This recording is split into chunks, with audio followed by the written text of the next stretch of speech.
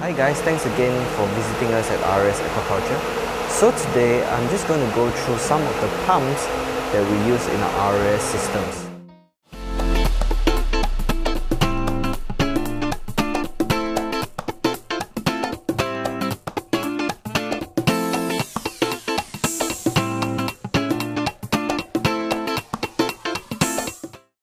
So this has been an ongoing popular question for those who have been joining our courses. You know, some of them actually do ask us what sort of pumps are suitable for use in our RAS system. So just for those who are not familiar with our technology, so basically we run a crab farm, right? So the crab farm is actually being housed in condos like these and known as crab houses, and they are filtered through a series of filtration. So here we have a SAM filtration, and we have the pumps, UV filter and biofilter. So what you see over here is the pumps that we have been using in our farms. For those who have been diligently following our channel, actually we built this farm 5 to 6 years ago, and we have been running this pump for the past 5 to 6 years. So as you can see, these pumps are responsible for pumping water through the filtration process, and even some of them are used for aeration, for example in the K1 region over here.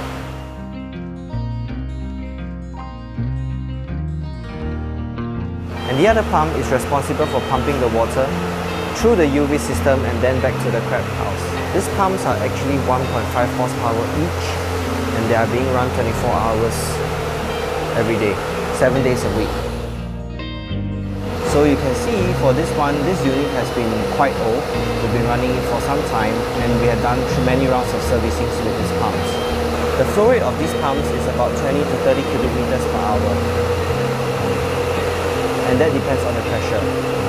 However, one cannot adjust the flow rate based on the required flow. These pumps are also run on a 3-phase power that is being supplied to the farm. To adjust the flow rate of these pumps, you will need valves like this to control the flow into the boxes. These pumps cannot be adjusted, and they do have a certain flow rate given the pressure requirements of the systems. And this is not ideal given the fact that in some cases you might require higher flow, which will require more energy, especially during post-feeding time. But sometimes you will require a lower flow if your water is really very clean. On the other hand, we do actually have a separate system where we use to quarantine the crabs, and we use it for sale.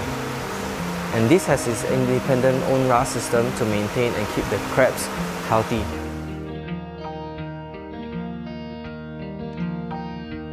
Similar to the systems before, this system also requires a pump to maintain the flow rate to critical equipment such as SAM filtrations and biofiltrations. So this is a comparison between the old pumps that we've been using. So for the last 2 years, we actually have acquired an older pump from a second-hand facility, and we have actually kept this pump on our site just in case any of our current pumps require replacement. And this is comparing to the new pumps that we have actually bought for this new system that you see over here. So this pump is actually also about 1.5 horsepower, and it runs on a single phase power. So this is actually compatible with most of the farm electricity or farm utilities on site. However, there's a drastic difference between how this pump can operate with other different pumps. One of the benefits of using this pump is that it has an inverter technology in which you can vary the flow as of when do you need. So for example, in our cases, when do we have very high requirements for flow, we will then change the setting into a higher RPM by just simply clicking over here. So you can see I can increase the RPM of the pump into 2850 RPM. I can then also change it to different settings like 21,000 RPM, or I can bring it down to power saving mode to about 19,000 RPM.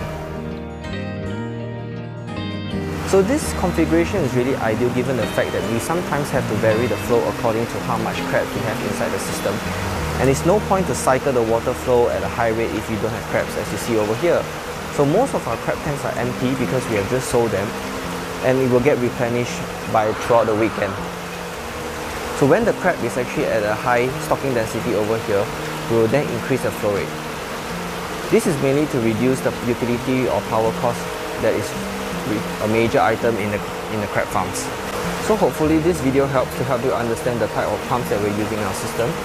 To summarize, we mainly use centrifugal pumps in our systems, but some of them do have inverter technology so that we can save on flow as and when we do not need such a high flow rate through.